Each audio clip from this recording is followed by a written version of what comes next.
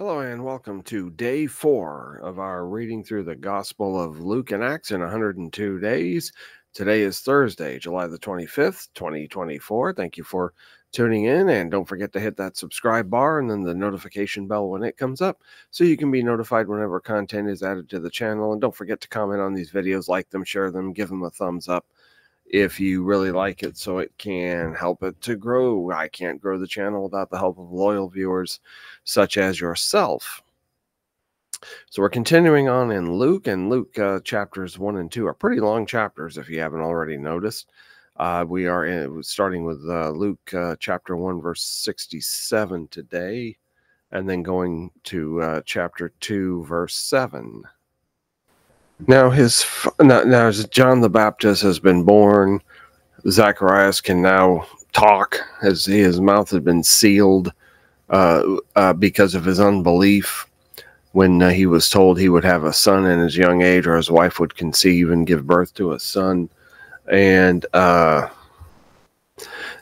Zacharias remember, his tongue and his mouth were sealed when he disbelieved the angel Gabriel who met him in the temple when he was burning incense. He had unbelief, his attitude, and I'm guessing it might have had something to do with his attitude too. So he was told, you're not going to be able to speak. You're going to be completely mute, not a sound, until the child is born.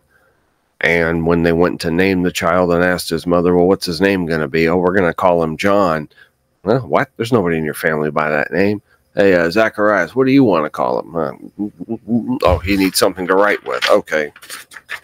His name will be called John. Okay.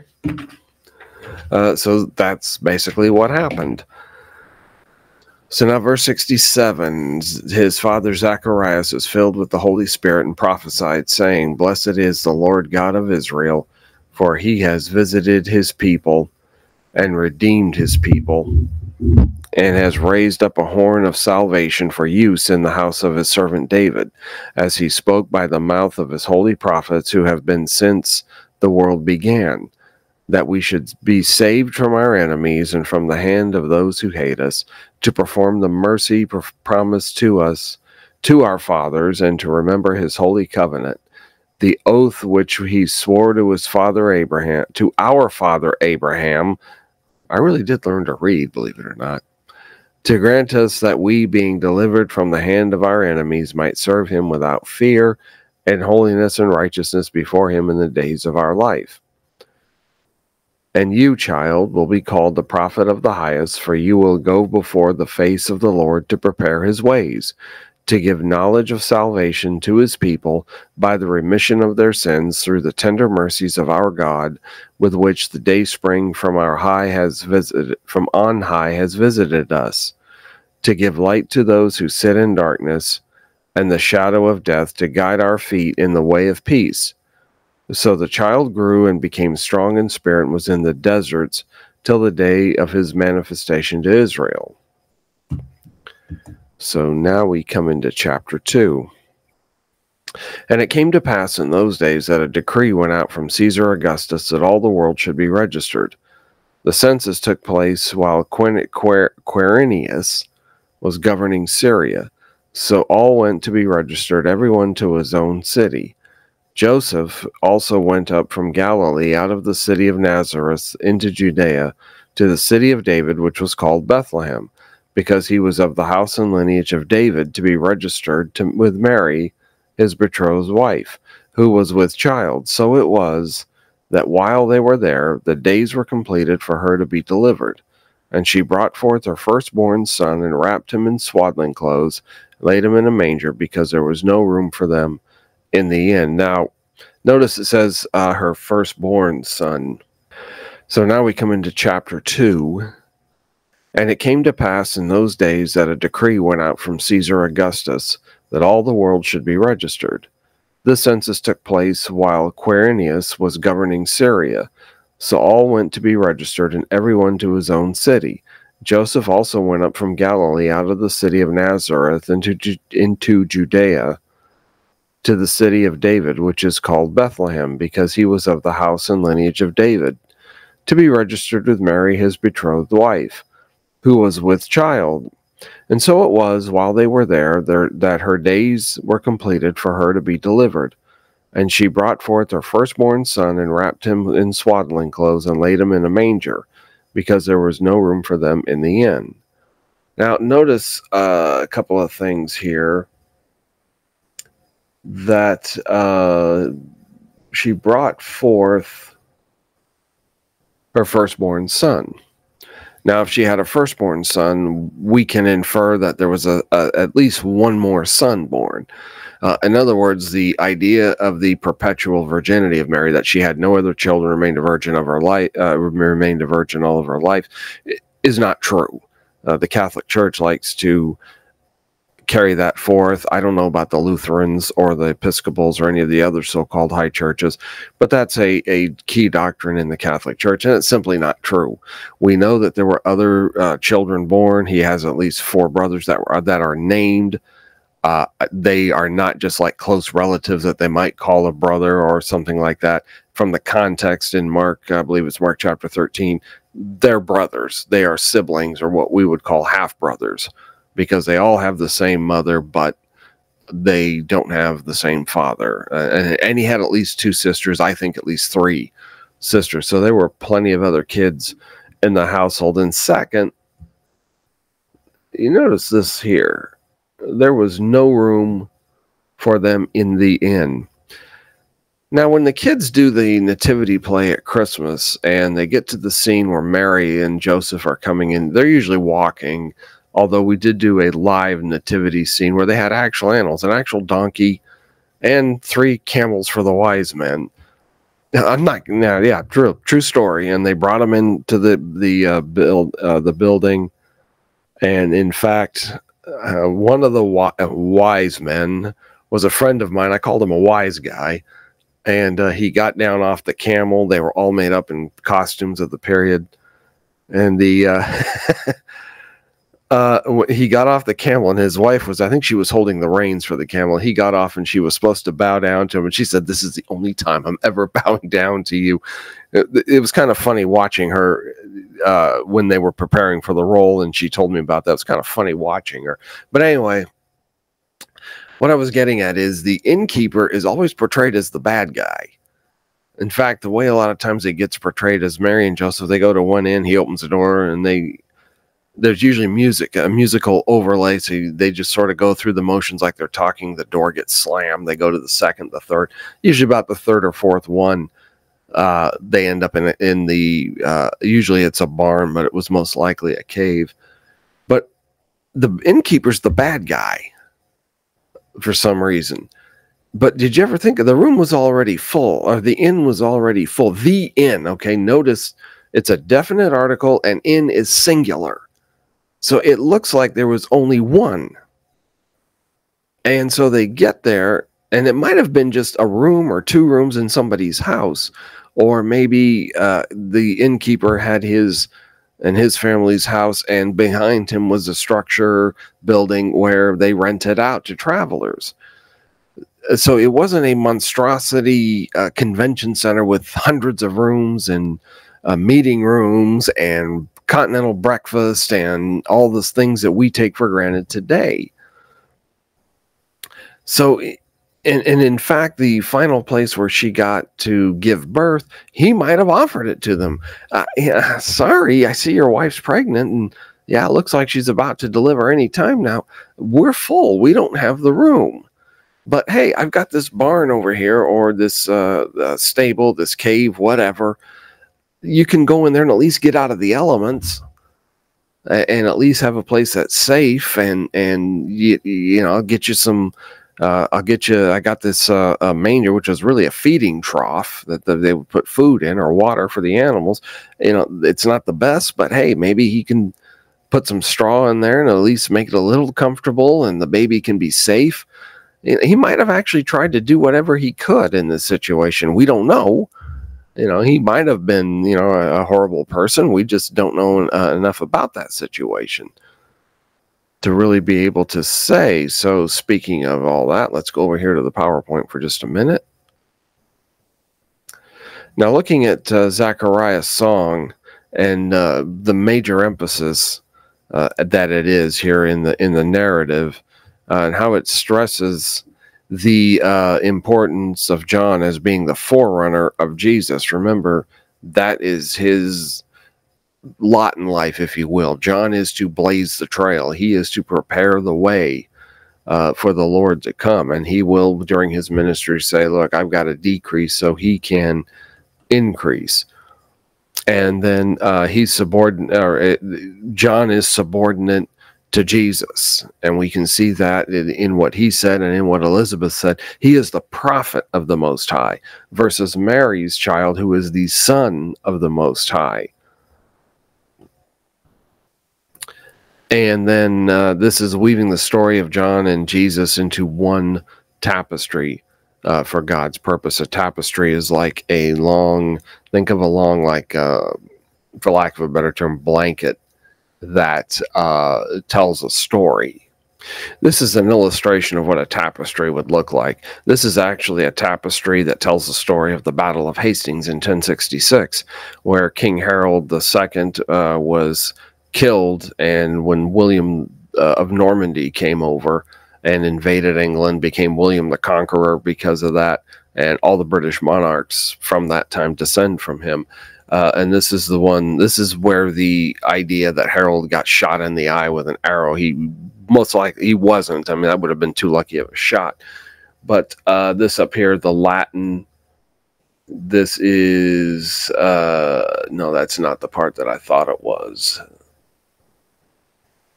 But the part that has got Harold the King, and it says in Latin, Harold the King died, and the figure believed to be Harold the King has a stitch going towards his eye. And there's another story behind that as to what that means, and it's not relevant to us here.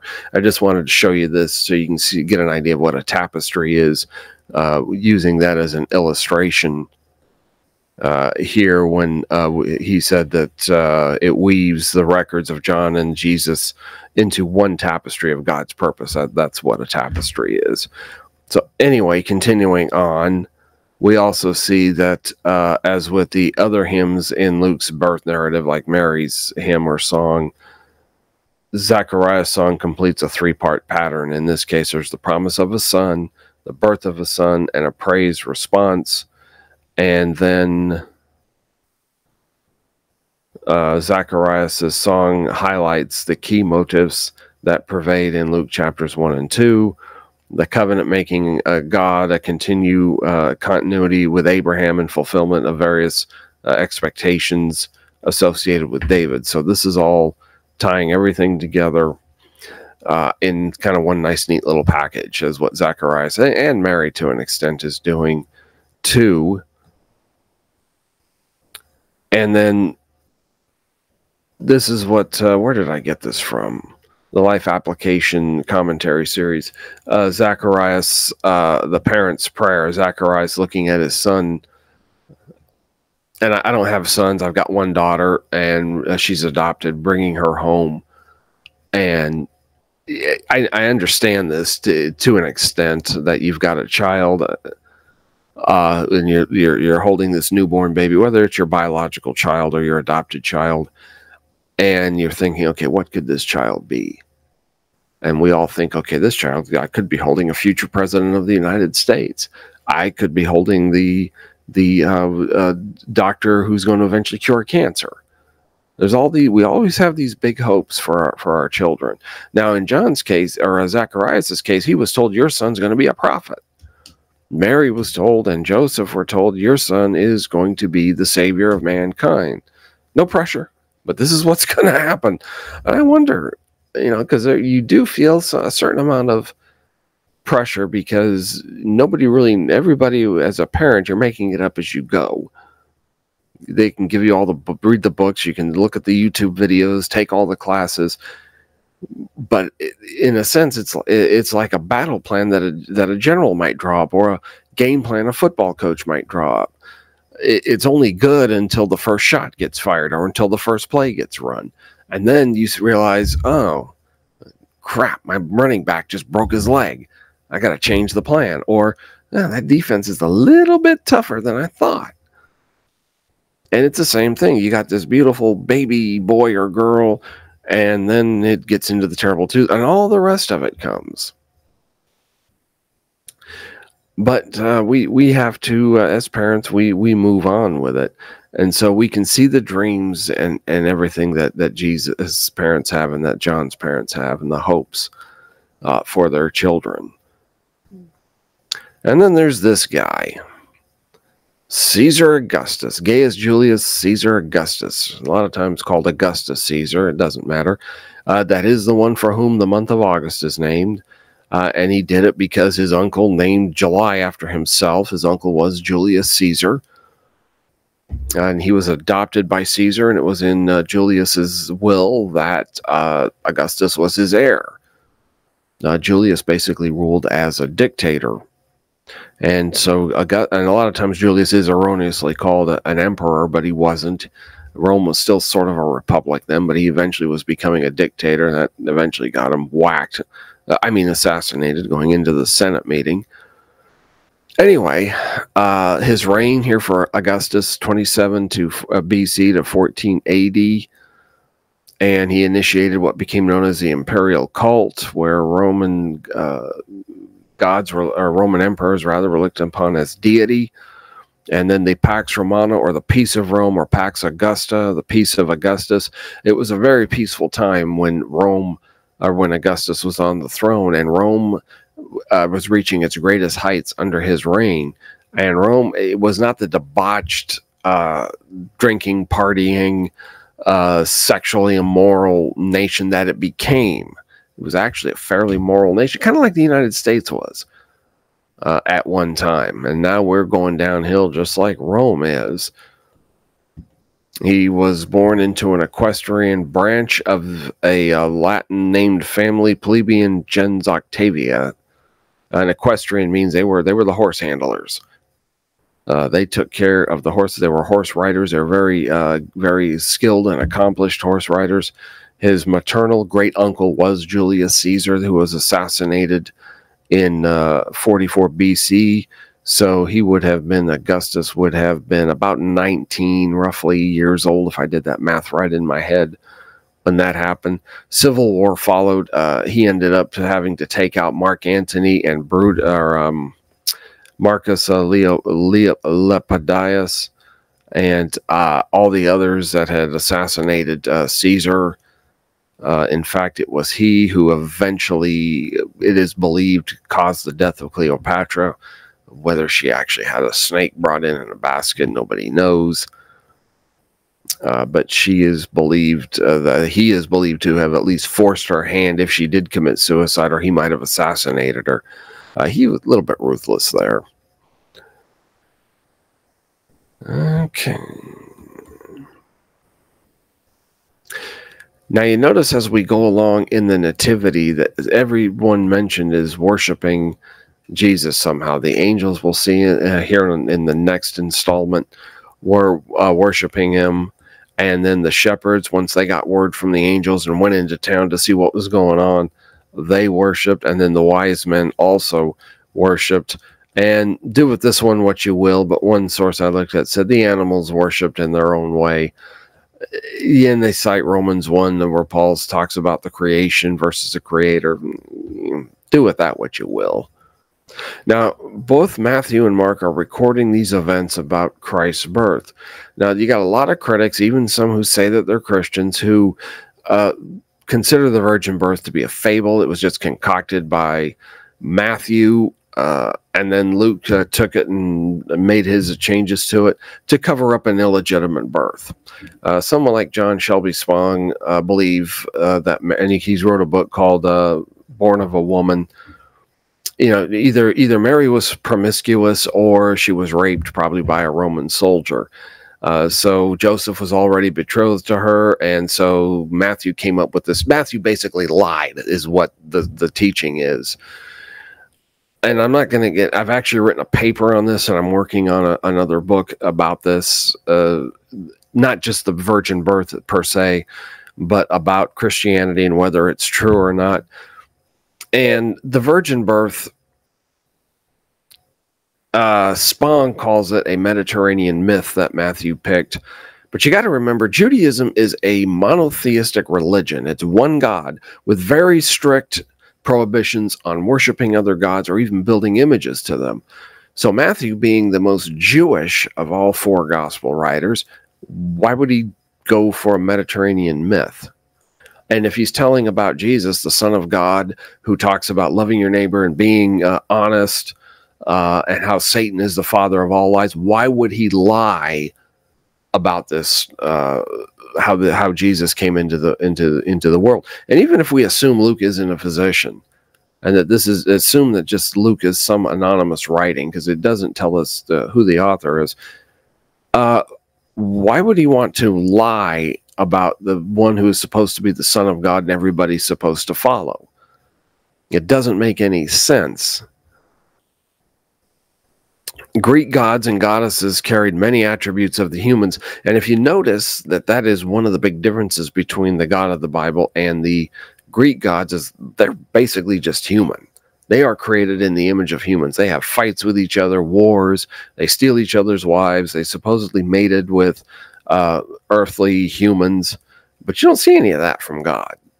God says, no, you don't worship other gods. You don't even build images to them. And God has very strict rules about how he is to be worshipped. The pagans didn't have any of that. And to say that this was a Mediterranean or a Greek myth, you're very hard-pressed to find any pagan deity in these cultures born of a virgin. That it comes even close to what we see in Luke and in Matthew, particularly in Luke. In fact, while Greco-Roman deities are claimed to have come from miraculous conceptions or births, to find a god among the pagan gods and goddesses of the ancient Greeks and Romans that is anything like the God described in the Bible is difficult to impossible. Now, arguably, the religion that gets tagged as most resembling Christianity and is claimed to be the source of many Christian beliefs and practices is Mithraism. And this includes the virgin birth, because Mithra was supposedly born of a virgin. We'll deal with that in just a second. He was the ancient Persian god of various things, including the rising of the sun, contracts, covenants, friendships. He oversaw the orderly change of the seasons. He legitimized the reigns of kings. Soldiers often invoked him before going into battle, so he became known as the god of war. So he was kind of a jack of all trades, or I don't know, maybe a god of all trades would be more appropriate. This cult spread from Persia, got into India, and went as far to the west as Spain, got into Great Britain and Germany. The first written mention of Mithra dates from about 1400 BC, where his worship spread after that. When Alexander the Great came in and conquered the Persians, that's how it got throughout the Hellenistic world. And then Mithraism, its first known practitioners were migratory groups coming out of Persia, some into India. There's some indication that it was in India as well at about the same time. And the Indo-Aryans who began settling in the region of Iran and northern India were the ones that really got it going. And Iran, by the way, is the land of the Aryans. That's how it gets translated. And now, during the time of the Roman Empire and the early days of Christianity, Mithraism, unlike Christianity, became basically a secret society. It was kind of like the Masons or the Oddfellows or one of those kinds of groups. And throughout the Roman Empire, and largely the popularity was the Roman troops who went off into battle and found this religion and brought it home with them and practiced it at home. And then around Christmas time, you'll see the memes surface about how Jesus and Mithra have all these alleged similarities. And it's obvious that whoever posts these things doesn't do their homework, because the meme is inevitably wrong. I always say, don't trust the meme. I've got a couple of my 2 cents worth segments on that. Don't trust or don't believe the meme. Comparing the alleged comparisons between Christianity and Mithraism, the website, reasonsforjesus.com lists the supposed similarities between the Lord and Mithras, and then deals with them. And the theory is that Christianity borrowed several points from Mithraism, and there's about a dozen alleged similarities, including the birth on December the 25th in a cave and being worshipped by shepherds. That's not true. Mithra, there's several different ideas as to where he came from. The most common one is that he literally crawled out from under a rock, and he is sometimes depicted as wrestling this bull. That's what's in this picture here. You can see he's got literally the bull by the horns here. And so Mithra did not inspire the virgin birth accounts found in Christianity. The virgin birth was ascribed to Mithraism. So the Mithraism did not inspire the virgin birth accounts we find in Christianity. In fact, the virgin birth of Mithra was ascribed to Mithraism after the establishment of Christianity. It came along much later. And at Christmas time, I'll put up some more memes and things like that, or more videos rather, to discuss those memes and show the refutation of them. So that is going to wrap it up for today. So as usual, we will go to God in prayer as we close out. Today we'll pray for the nation, our elected officials, especially in the United States. It's been a couple of weeks now since that attempt on Trump, and we really need to tone down the rhetoric on both sides. Republican, Democrat, liberal, conservative, we all need to dial it back quite a bit. So let's go to God in prayer. Thank you, Lord, for giving us another day. Thank you for all the things that you provide, and we want to especially lift up our nation, lift up our political situation here in America, Lord, and just pray that you'll help us to have peace as a nation, help our nation to be unified somehow, Lord, and help us to get back to the things that made us great, that we had that spiritual root. Help us, Lord, to take the good and leave the bad. Help us, Lord, to return ourselves to the heights that you helped us to attain. We want to pray, Lord, that you'll help us as Christians to share the gospel, to be firm for the truth, and to not back down when it comes to sharing your truth and standing up for your truth. We pray that our elected officials will make righteous choices. We pray that they'll help efforts to bring about peace and righteousness in the nation. We thank you for Jesus and the forgiveness of sins he brings. It's in Jesus' name we pray. Amen. So that's it. If you have any questions, leave them in the comment section below, or you can email them to me. If you have prayer requests, be glad to pray with you about anything that's going on in your life. Thank you for watching. That's going to wrap it up for now. Don't forget to hit that subscribe bar and the notification bell. If you like the video, give it a thumbs up. That's it for now. See you in the next video. I'm done. I am out and going for the coffee cup.